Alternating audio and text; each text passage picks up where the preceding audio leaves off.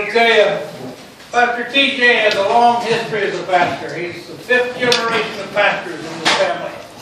He's been a pastor with Calvary Chapel, Melbourne for 9 years. He's also currently the pastor of the Viera campus of Calvary Chapel, Melbourne, where he serves between 2,500 and 3,000 Christ followers every week. I know Pastor TJ has a great message because he's also the pastor of Calvary Chapel Academy, where we teach preschool, elementary, and junior high school students. Let's give Pastor TJ a great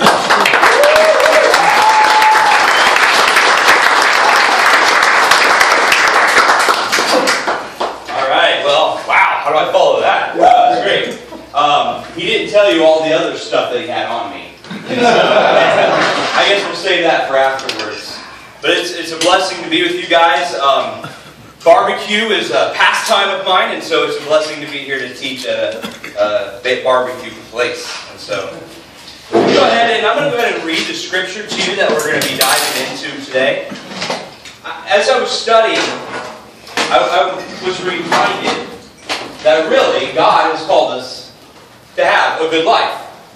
But a good life only comes through living a godly life. Now, what we look at as the word good does not always translate what we would think of being good. But God is good. And God is always there for us and guiding our paths if we listen to Him and follow His direction. Let me go ahead and read this scripture, and then we'll pray. Psalms 1, verse 1. Blessed is the man who does not walk in the counsel of the wicked, or stand in the way of sinners, or sit at the seat of mockers. But his delight is in the law of the Lord, and on his law he meditates on it day and night. He is like a tree planted by the streams of water, which yields its fruit in season, and whose leaf does not wither. Whether he prospers. Not so with the wicked. They are like the chaff that blows when the wind blows it away. Therefore the wicked will not stand in the judgment, nor sinners in the assembly of the righteous. For the Lord watches over the way of the righteous, but the way of the wicked will perish. Let's pray. Lord, Heavenly Father, Lord, your word is so true. And Lord, you gave us this word today to live by, to learn from, and to be able to pass on. Lord, your holy scriptures were provided by you for us to be able to live that good life that only comes through living a godly life. Lord, speak to us today as we look at your scriptures. And Lord, thank you that your word never returns void. But Lord, there is a type of passion that comes through your word. We can see your heart as we look at these scriptures. So Lord, we need that today. We need your passion, and we need your heart. So Lord, teach us as we look at this together. In Jesus' name, we all said, Amen. Amen. You know, when you look at the scripture, sometimes people will say that, you know, it's all about laws, it's all about rules, all regulations, all of those things. But when we look at even some of the laws that we have in our United States, some of them are extremely bizarre. Did you know that North Carolina, it is against the law for a bingo game to last longer than 5 hours?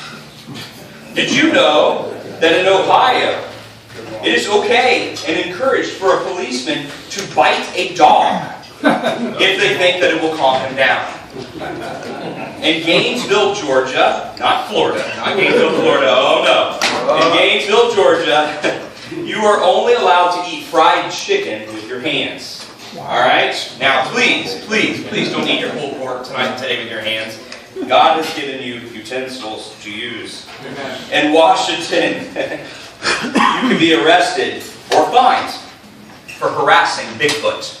Alright? Now, these are ridiculous and bizarre. But God did not call us or give us laws that are ridiculous. His laws are not bizarre today. as we unpack this scripture, may we be encouraged, and may it strengthen us, knowing that our Lord gave us rules and regulations to live by, to give us blessing. Knowing that God and His covenant that He made with Israel many years ago passes on to us, that with our obedience there will be a blessing that comes along. You see, from the beginning of humanity, God encouraged His creation always to follow His ways. We read in the book of Deuteronomy 28, verse 1, it says, "If you fully obey the Lord your God and carefully, that's important, follow all of His commands that I give you today, the Lord your God will set you high above all the nations. All those blessings will come upon you and accompany you if you would only obey the Lord your God."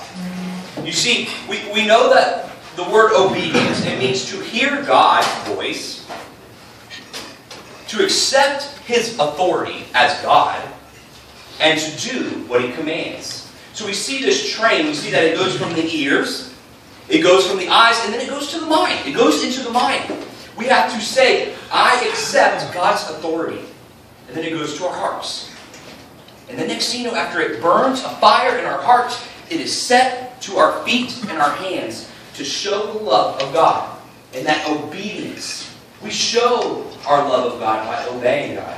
Now, disobedience is totally the opposite. It means to refuse to hear God's voice, to reject His authority, and to not do what He commands. God did not create us to be disobedient, but He created us to follow Him in His Scriptures. My grandfather, who was a pastor in this area for many years, he stated it this way: success does not come by making popular decisions. It comes by obeying God. That's the blessed life. That's the good life. Of knowing that we're going to follow God and then leave all the consequences up to Him.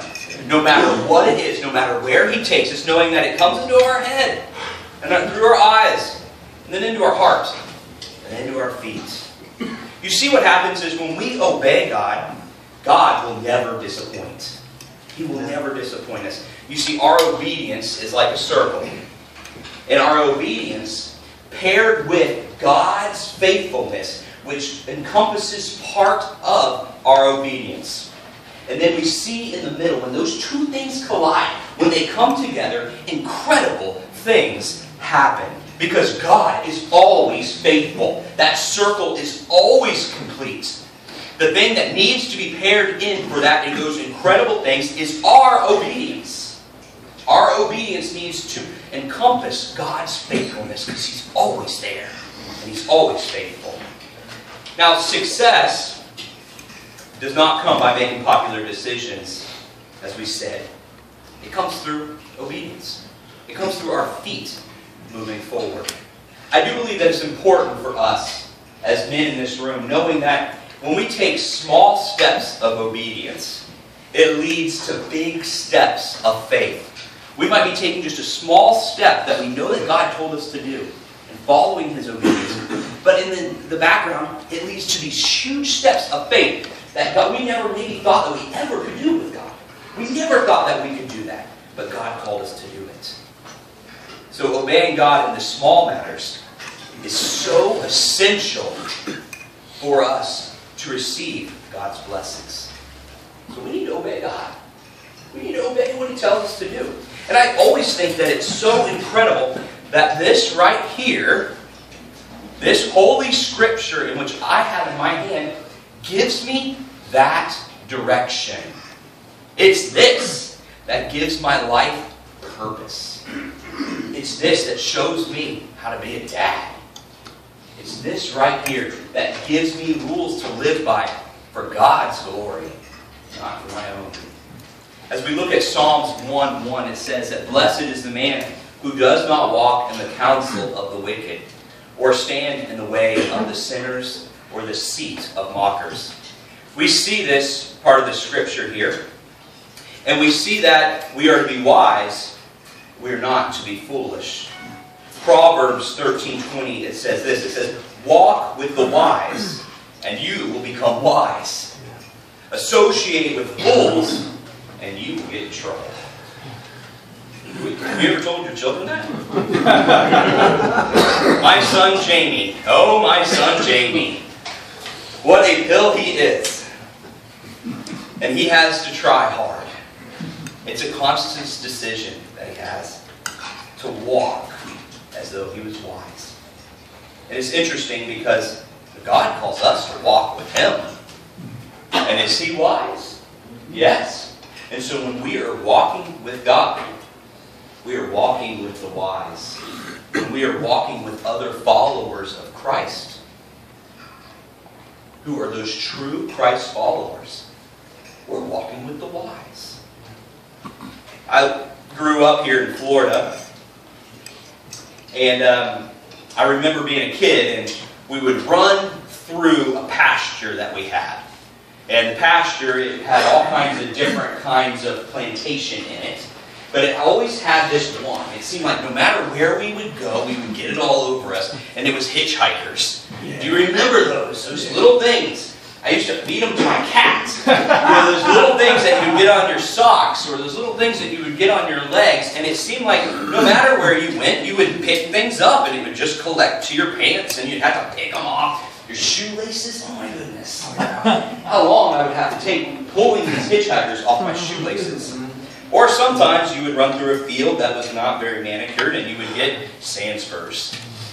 Remember those? They would just collect on you.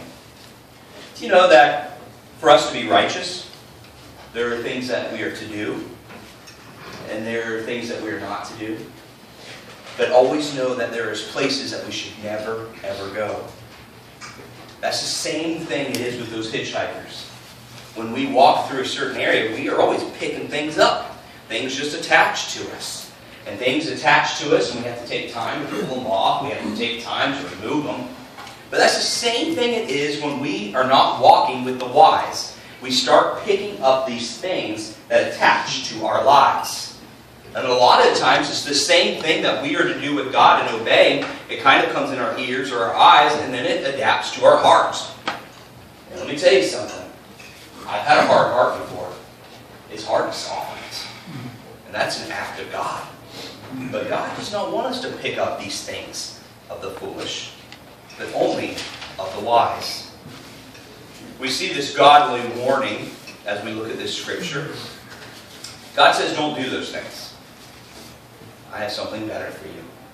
It's not that God wants to just put all these rules on us. He says that he has something better. Something more powerful. Something more important.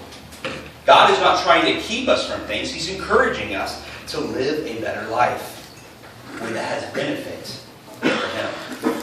Today, I think it's very important for us to continuously remember who we're doing life with. Are we doing life with the wise and with God? Or we find ourselves kind of over here a little bit more, where we're doing life with the ungodly, the unwise. Now, you see that Satan is patient. And he's always moving and trying to get us to move away from God. Remember what it says in 1 Peter 5:8. It says, stay alert. Watch out for your great enemy, the devil. He prowls around like a roaring lion, looking for someone to devour.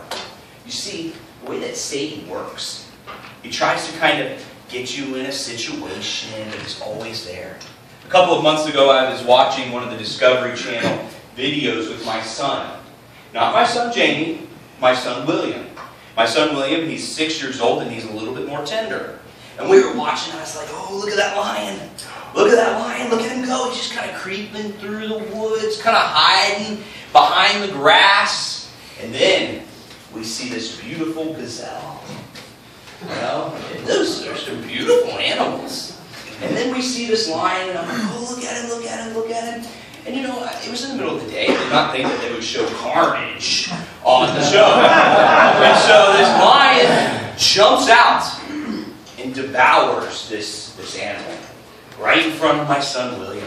whose eyes got bigger than I've ever seen before, who hid his face from the carnage, and I'm like, yeah, get him, and then I remember who I'm sitting with. But that's the way that Satan works. He's always looking for that moment, for you to be in a place that you're not supposed to be in. You've removed yourself from the pack, and then he devours. Here's something wise for us to remember. When we notice one of our brothers, maybe who's not coming to the field for a while, or maybe not a part of your study or your church, and you see him remove himself a little bit, he is very, very vulnerable for that attack. It is wise for us to remember that God loves it when we do life together. Reach out to that brother. Maybe right now, if we're sitting here and you're thinking, I do have a friend that is kind of strayed. Go get him. Bring him back in. Encourage him to be a part of this body. To be a part of what God is doing. We see here in 1 Corinthians 5:9, it says this. It says that when I wrote to you before, and this is, of course, Paul, I told you not to associate with people who indulge in sexual sin. But I was not talking about unbelievers who indulge in sexual sin. I was not talking about unbelievers who indulge in sexual sin, or who are greedy, or cheat people, or worship idols. You would have to leave this world than to avoid people like that. You see, God placed us here strategically in this community in which you live in, to be able to do life around with your brothers and sisters, but also with sinners. God said that we were not to be in a holy huddle. If we were to start another building project at our church, let me tell you something that we would not do. We're not building condos. Alright? Because we are supposed to live in the community that we are in. God never called us to avoid those people. He called us to show them who God is. And that's by us living that life out for Jesus Christ. We're getting ready to put a sign up on the outside of our exits at the Viera campus. And the sign on the back side, as people are leaving, it's going to make this statement. It's going to say, you are now entering the mission field. We are to be the salt and the light of this world. How true it is for us when we leave this little holy huddle. Full of barbecue, little stains on our shirt, whatever. That we are entering into the mission field in which God placed us to be in. We need to always remember that. We might be living with people that do not know God, which we would see as being foolish in the Scriptures. But God called us to live that life pure and holy and pleasing to Him, so that we can show them who Jesus is. Today might be the only day that they get to see Jesus as you walk by, because who lives in you? So we have an important purpose here. For us, as we look at this next part of the Scripture in the book of Psalms, it says this. It says, but his delight in the law of the Lord, and on his law he meditates on it day and night. We're always meditating on something. On Monday night, I spent a little bit of time meditating on the football game. Anybody watch that? Aaron Rodgers, good grief. But God called us to be meditating and diving in to His Word daily. If not, I'm not ready for that mission. I'm not only not walking with the wise, I'm not being wise myself. We need to make sure that we are taking that time to really dive in to God and to His Word.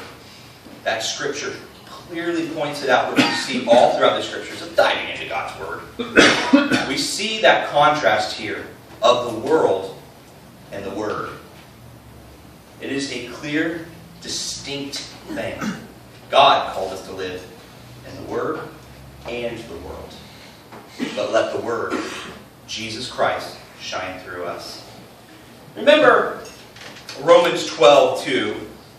It says this, it says, "Do not let the world around you squeeze you into its own mold, but let God remold your minds from within, so that you may prove and practice that the plan of God for you is good and meets all His demands, moving towards the goal of true maturity."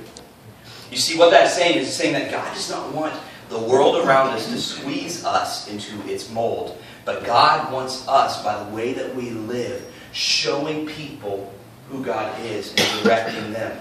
J.B. Phillips makes this statement. He says, "I don't care what the world is doing. I'm not going to let it squeeze me into its mold. I'm going to live life the way that God wants me to live it." We can so easily be squeezed into the mold of this world. I have a cousin who moved to England, and she had lived in Florida all her life. She moved to England for about 2 months, and she comes back into town, and lo and behold, England had squeezed her into its mold. She was speaking with an English accent. Now, I think she was really trying to do it too. But so quickly, 2 months, living in Florida for 30 years and then moving away for 2 months, and next thing you know, she's English. I think her teeth were even starting to look bad. I don't know. Sorry, the English guys here, I'm sorry. But God says don't let that happen. God says that we are to live the way that we are to live by living the way of the Word of God. You know, when it's interesting to think of being squeezed. You know, living in Florida, we would go out to the tree in the morning, we would take an orange, and you'd squeeze it. A lot of times you could not actually know what was going to come out by the way that it looked on the outside. Each one of us, when we get squeezed in this world today, pressure, emotions, disappointments, it's very, very good for us to look at what is coming out. Because that is proof to us if we are a good fruit or a bad fruit.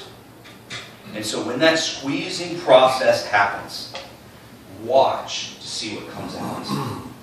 When you see your brothers, encourage them. If you see something that's not good coming out of them.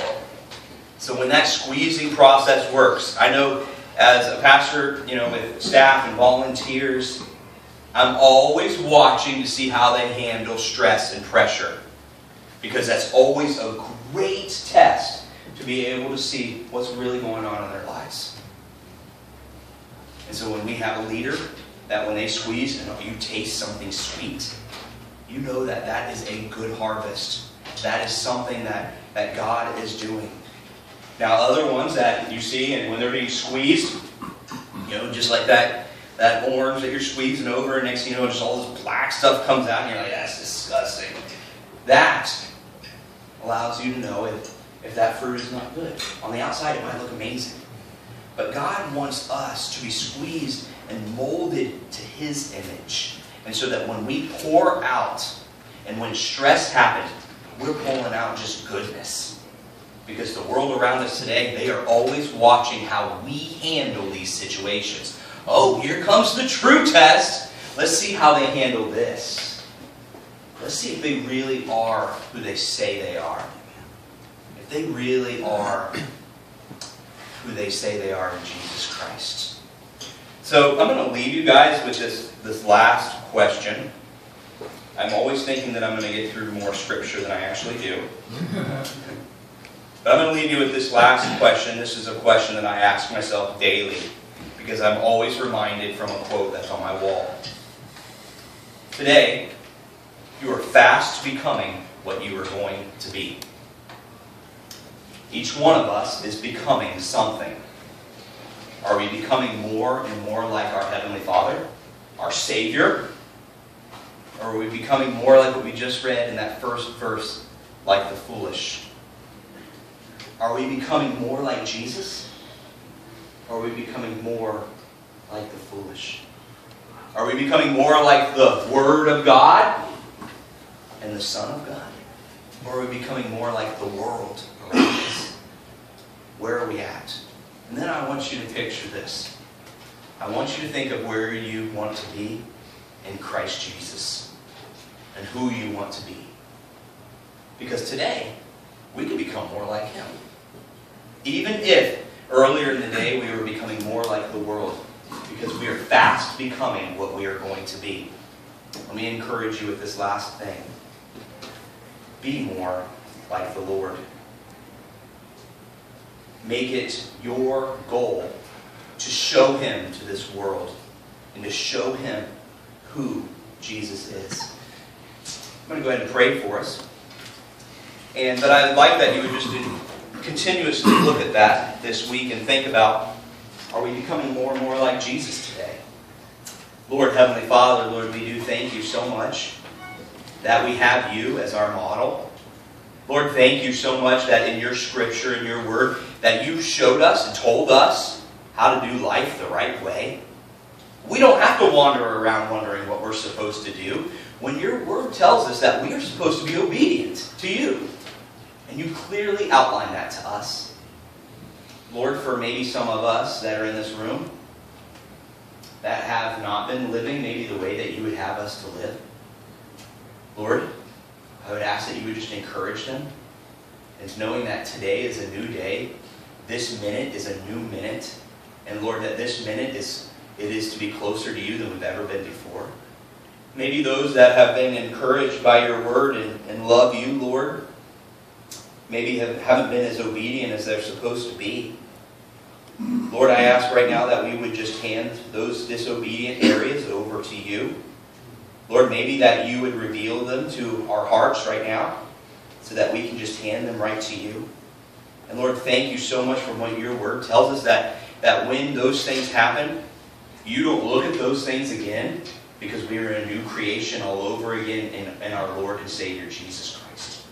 So Lord, we thank you, we praise you, but Lord, may we be closer to you today. In Jesus' name, amen. Amen. Thank you, guys. The whole squeezing, we all get squeezed, different ways. And one of the ways that we didn't mention that we can be squeezed is by success. Because some people can be squeezed and become successful, and then that will lead them to think that they're doing it and not God working through them, and then take those gifts that God gives them and not share them with others. So I just want to mention that's another way that people can be squeezed. That's true. That's true. Possession can cripple us too. We're always striving for possession. Last night on the Wednesday night service, I was talking a little bit about my daughter.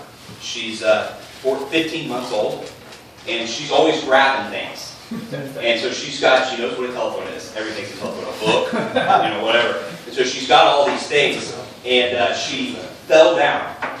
And she's laying there, and she didn't want to let go of these things to get herself up. So she's just laying there, holding on to these possessions.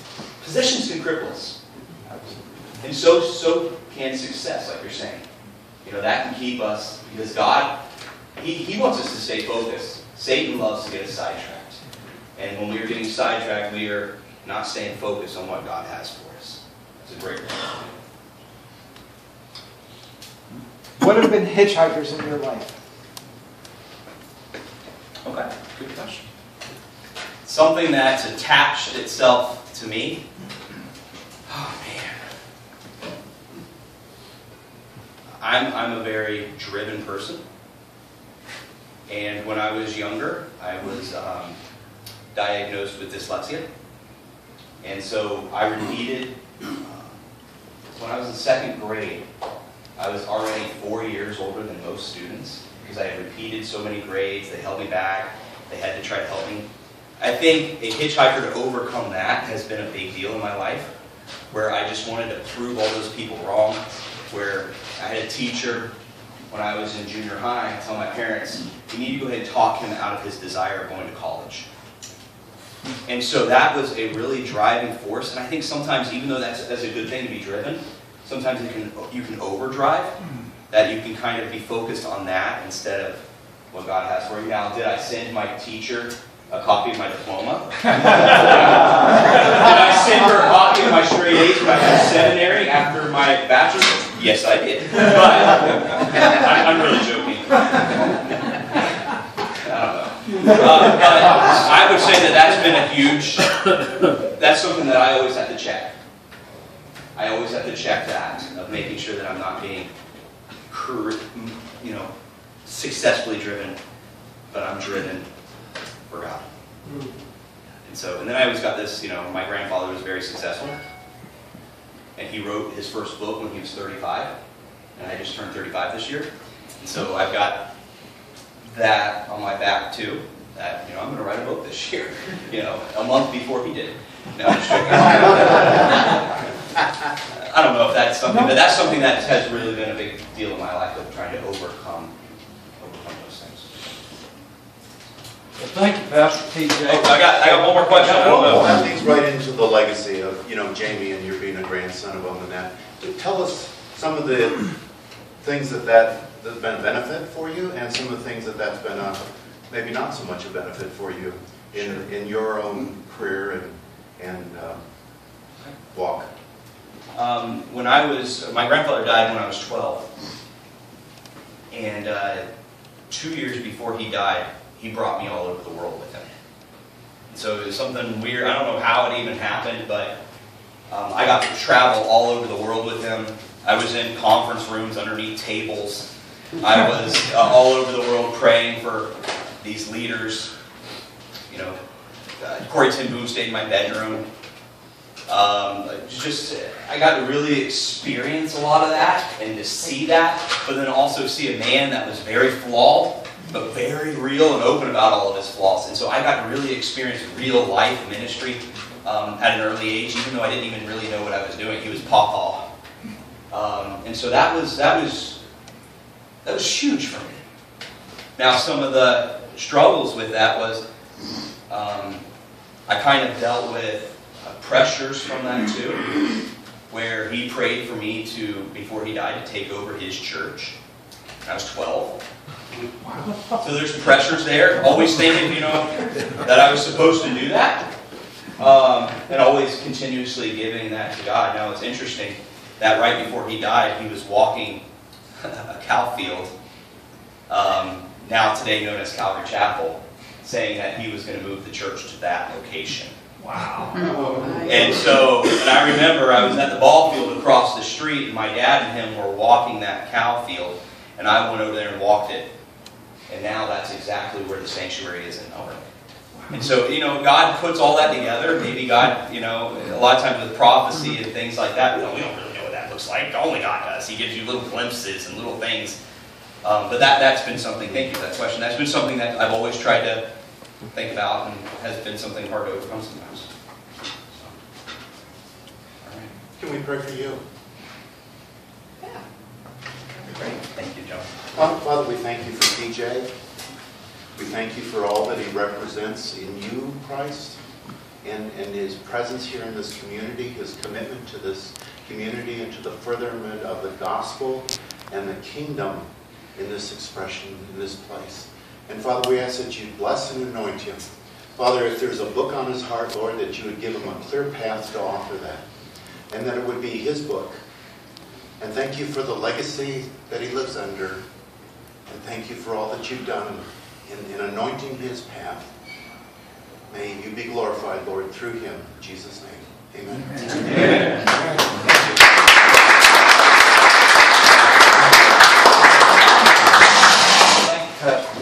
Thank you, sir. 3 short things from the assignment sheet. If you'd like email notifications about the field meeting. Our speaker next week is John James. He's an interesting guy.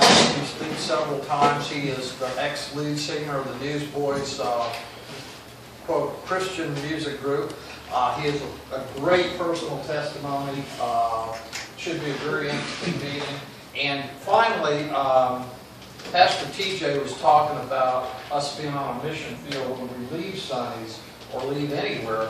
Well, we can be on a mission field right here. Sonny's is kind enough to donate our meal, but we leave offerings to defray their donation. And And I hate to say it, but waitresses often say that we're Christians that hate to work the Sunday noon shift. We're Christians are the worst tempers of anybody. So be generous, show them that we're generous and God drives us to help the people around us as well. We'll see y'all next week.